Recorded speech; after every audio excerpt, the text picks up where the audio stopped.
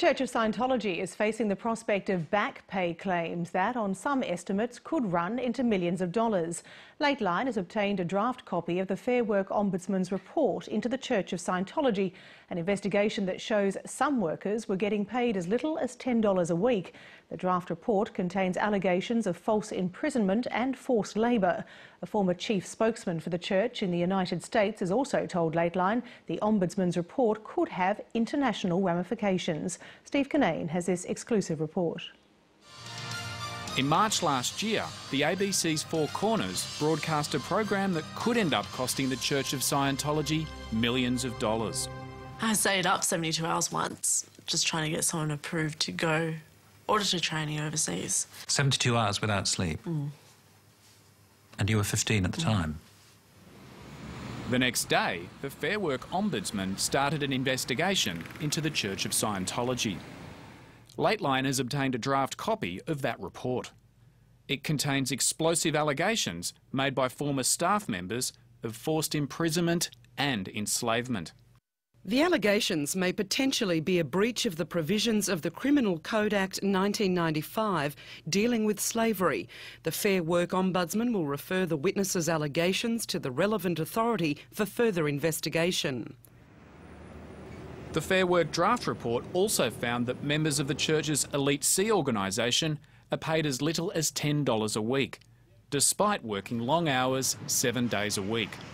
The Church of Scientology argued that C organisation members were not covered by the Fair Work Act because they were in holy orders. But this was rejected in the draft report. This is not a persuasive view and is not consistent with the law. The Church of Scientology argues all their religious work is done by volunteers. But the draft findings say it is likely the Church of Scientology has incorrectly classified as volunteers or voluntary workers people who are entitled to be classified as employees. That means many current and former workers could be owed large amounts of back pay. In the draft report, the Ombudsman insists the Church of Scientology appoint an independent consultant who will review its records so they comply with employment laws and awards. Mike Rinder is a former chief spokesman for the Church of Scientology in the US. He says the report's findings could have worldwide ramifications.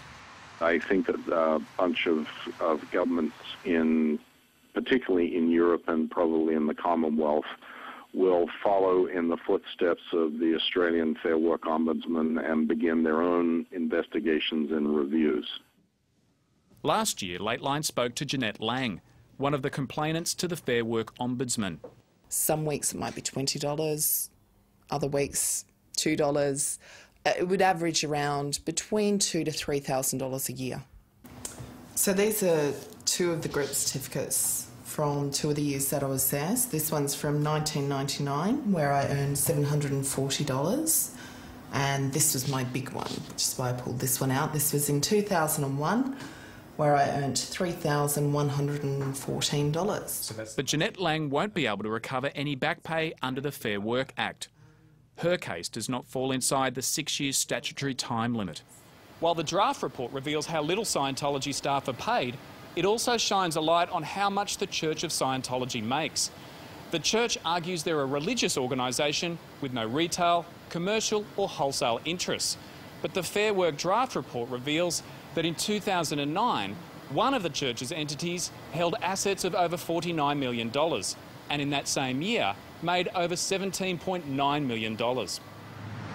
Of that figure, $11.5 million was made from spiritual counselling and religious training. The draft report says these courses can cost tens of thousands of dollars. Documentary evidence obtained includes provision of an advance program to assist a Scientology member progress up the bridge at a cost in excess of $65,000. Mike Rinder believes the Church of Scientology will fight the Fair Work Ombudsman's findings. I think that they would challenge it in court.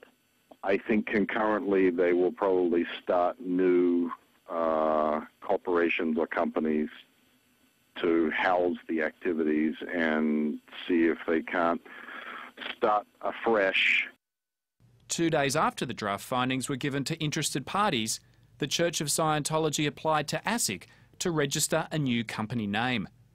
The Church of Scientology released a statement tonight saying, "The suggestion that the change in registration was designed to circumvent any negative findings against the Church by the Fair Work Ombudsman is outrageous, wrong and defamatory." And in a general response to our story said, "It is quite unfair, outrageous and highly unethical for any analysis of such draft findings to take place when they are not the final decision of the regulatory authority." The final report is due to be released later this week. The Fair Work Ombudsman notes the final statement of findings is likely to differ substantially from the initial draft. Steve Kinane, Lateline. And the full statements from the Fair Work Ombudsman and the Church of Scientology, which were mentioned in the story, will be posted on our website.